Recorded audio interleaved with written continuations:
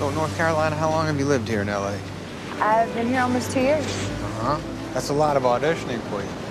What, you think I'm an actress? I guarantee you're an actress. Well, guess again, Doc. I teach 6th grade math. So why? They got no schools in North Carolina to teach it? My parents divorced. Had a pretty nasty one, actually, when I was in the 8th grade. And, I don't know, I got tired of picking sides. So I thought I'd make a change and, yeah, move out to L.A. You came to the right place. No one gets divorced in L.A. I've never hung out with a girl your age. This is nice. Oh, no. You first lie to me. You're good. All right.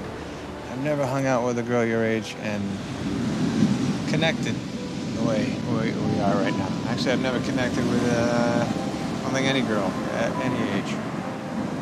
See, I can tell when you're lying and when you're telling the truth. Oh. Yeah, the second thing I said was the truth. I know.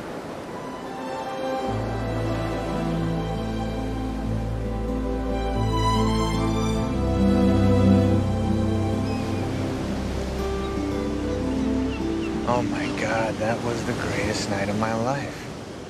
Yeah, this feels like it could be, I don't know, a real thing.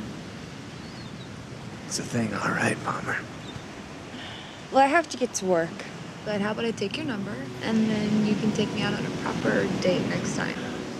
I got a business card in my pocket if you want to get that. You better call. You better not just leave me hanging. I get it for you myself, but I don't want you to see me naked in the daylight. It could be a deal breaker.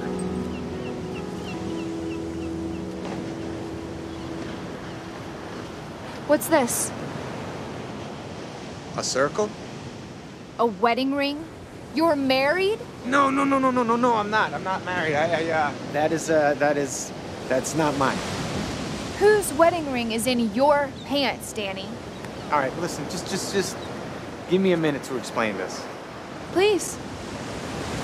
It's gonna take more than a minute. You're gonna get... I am such an idiot. No. Don't call me. No, Palmer.